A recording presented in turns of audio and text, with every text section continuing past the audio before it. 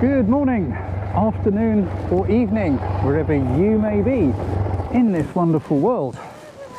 Now, something really exciting happened fairly recently, something wonderful, because look at me in my fancy new Bearing Bikerheadz and my Scorpion crash helmet and my Rucker gloves and my Falco Italian leather boots. A bunch of photo bikers from Bikerheadz got in touch and they said, "We love your videos, but the message was, you look like a tramp, so come on over and we're going to outfit you with some proper gear." And you know, that's just awesome. Thanks guys. And you know the best thing, the management team at Bikerheadz, they are all photo bikers. They're really into their bikes, they're really into their photography. So I'm looking forward to hanging out with you guys at Bikerheadz a lot. You want some real top quality gear like Bearing, Rucker, Falco, etc. Go and check out their website, find a distributor somewhere near you. So what are we doing down here? You can see there's water over there, blue sky, sunshine, nice afternoon. Let's go for a bike ride. Let's maybe take some pictures. Now in the distance is Hurst Castle, built by Henry VIII, and I do believe that one of the King Charleses was once imprisoned there. Not sure what for. Maybe there's some information on the screen now. You know what I'm like with my history. But I think there could be quite a nice photograph, possibly if we walk along the shingle bank over there a little, because the light's just striking the edge of the castle and there's a couple of boats there on the water. So let's just go down there and see what we can find. Because what I'm thinking is let's do just a little afternoon ride along the coast, have a look and see what we can find along the way, take a few pictures, have fun. That is what it's all about, isn't it? What castle, I hear you say? It is so far away that with the super wide angle lens you're looking through, you can barely see it. But I promise you, over there is a castle.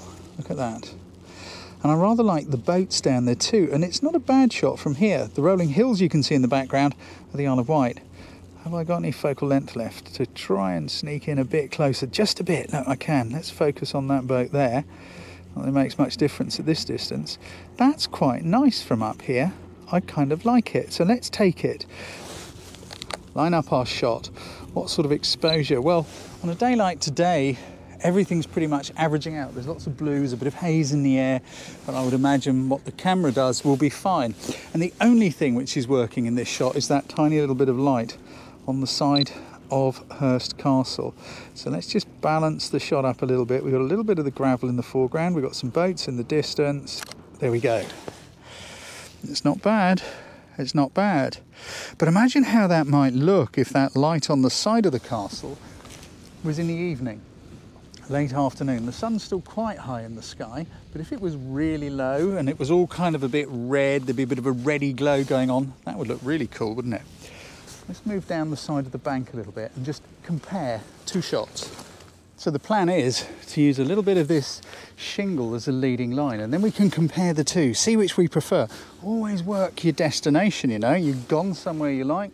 Well, let's not waste a moment of it. Let's see what the shot looks like standing up. It's not bad. Let's get that focal length going on, put that to work. It's actually quite nice from here, isn't it? Look how that looks quite nice from here too, doesn't it? That's worth a shot. We'll do one of those. But then also, whoops, if we bend our knees, get lower, get lower, get lower. Here we go. We're bringing a little bit of the shingle bank into the foreground, and I quite like the angle of the boat, so let's do that one quickly. Flick it into camera mode. Where are we going to focus? Well, it's the castle that's important. I'm just going to focus over there, but at this distance it really doesn't matter because everything is beyond the infinity point of the lens. I prefer that, I think, to the one from the top. Let's do one standing up, slightly different angle, and we're going to lose the gravel. There we go. Without gravel and with gravel, which one do you prefer? I think my favourite one is this last shot we've just taken. Do you know what I mean? There's subtle little changes, but they make a world of difference to your pictures. Let's ride on somewhere else. Let's see what we can find along the seaside.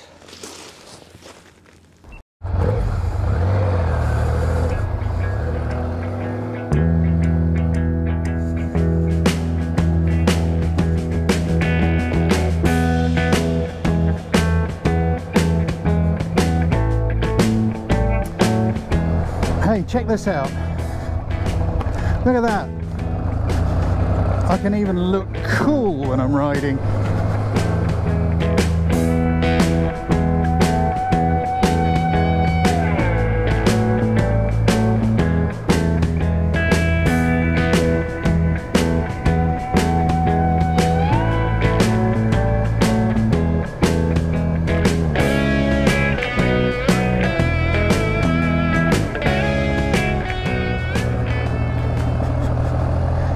Everybody is out enjoying the sunshine after a long and dreary English winter. Suddenly the sun has come out. Now I don't expect you could see a great deal of the sea as we were riding along because these lenses are so wide. But what I did notice is there is a lot of haze going on, and I think that could look really nice because from here it's backlit. So let's see if there's something to be had from here.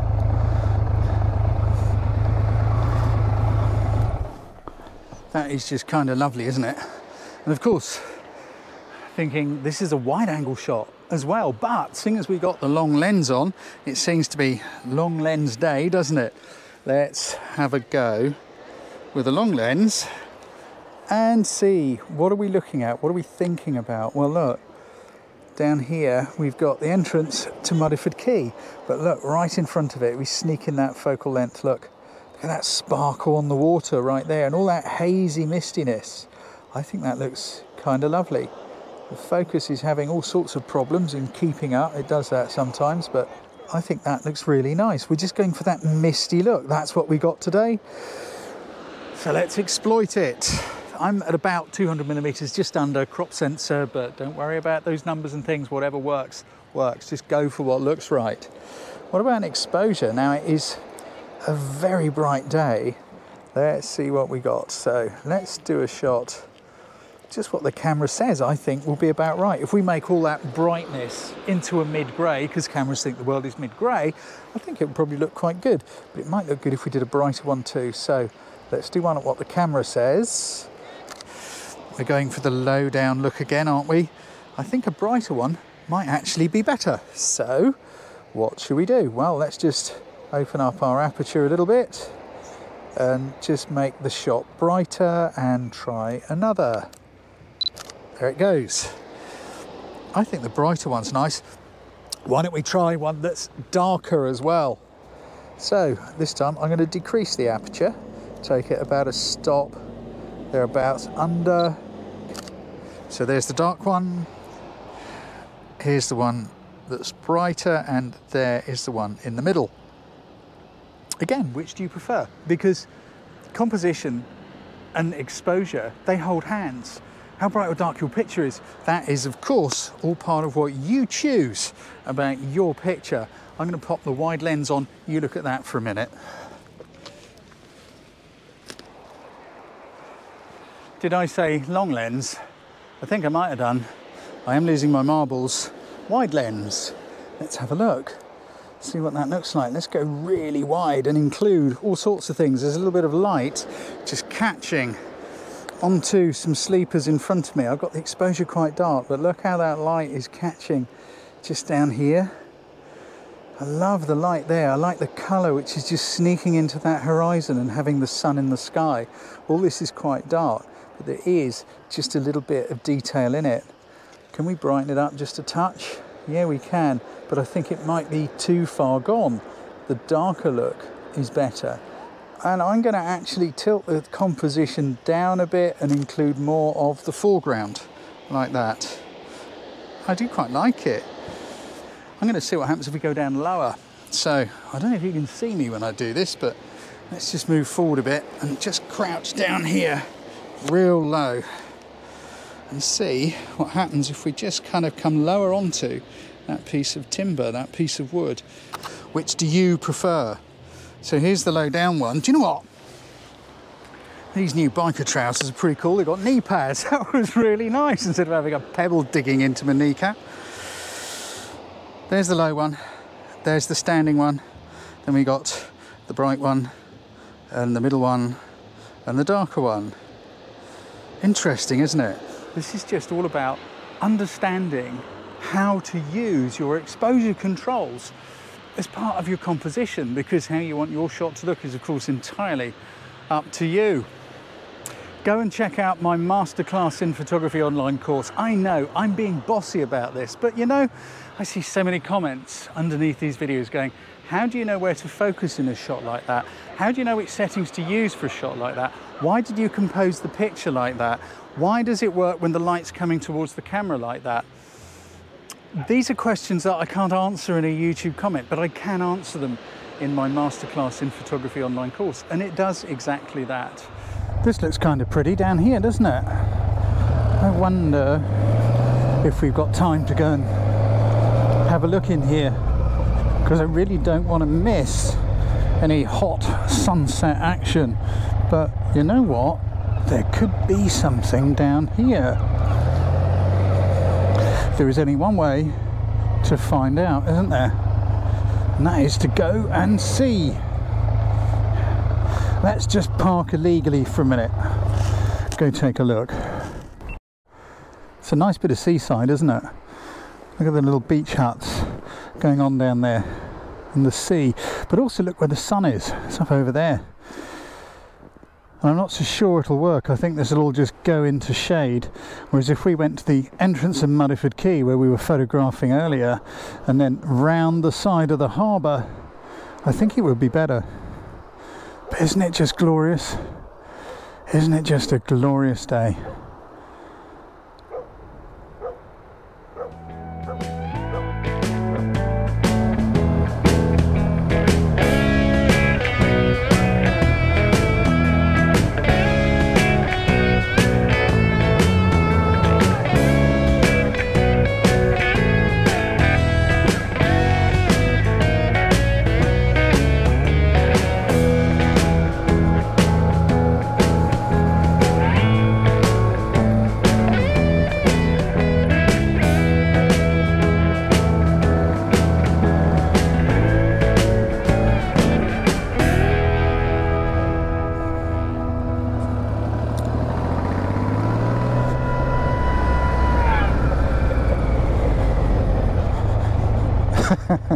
Isn't that pretty? Yeah, I know, this is somewhere we've been before, isn't it? But what's wrong with going somewhere you've been before? Because each time it's going to be different, because each time the light will be different. What's going on down there will be different, the weather will be different. This place on a stormy day with dark, thundery clouds is a very different place to what it is today. Now we've got this haze going on in the sky, and I think it's really rather lovely. Look at the water over here. Look at that kind of oily, silky smoothness to that water, and the Needles and the Isle of Wight over there in the distance. My friend Jürgen, who lives in Switzerland, where I run a 2-day week-on workshop, he lives near a very pretty little lake, and every day he goes down to the lake, has a coffee, checks his phone and takes a few pictures. And he's an expert on that lake. He knows exactly where to go, in what weather, in what light, and he's got some awesome photographs of it because his knowledge is good. He goes back. Don't be afraid to go back to the same place more than once, because it can work. Let's go over there, have a quick look. So what are our possibilities here? There are many. The light's lovely, look. There's the light coming in from over there.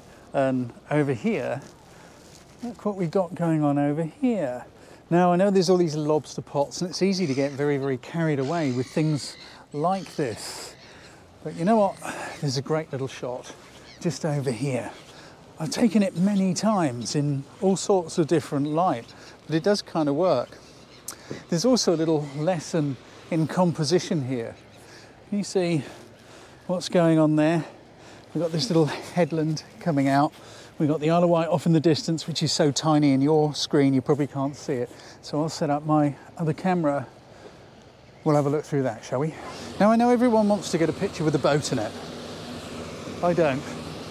What I am interested in is this little headland sticking out here. Let me show you, because here's a little composition tip for you. Now, if we kind of just get that bit of video going. Now look, remember we've been talking about focal length and composition. We could just kind of come in a little bit like this.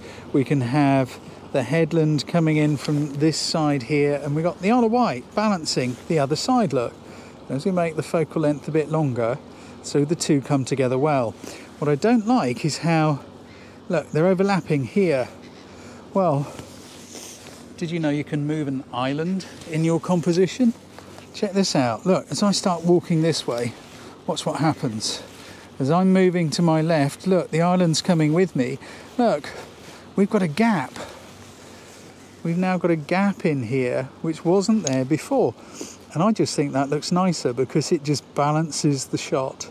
So let's take it quickly. And also, of course, you can still do all sorts of things with your focal length in order to make a shot work. So let's just use it like this, 55mm, which I think is quite nice. I love the light on there. Get my exposure right. Camera's saying a 60th is too bright. I'm going to go 125 f13. Histogram looks good.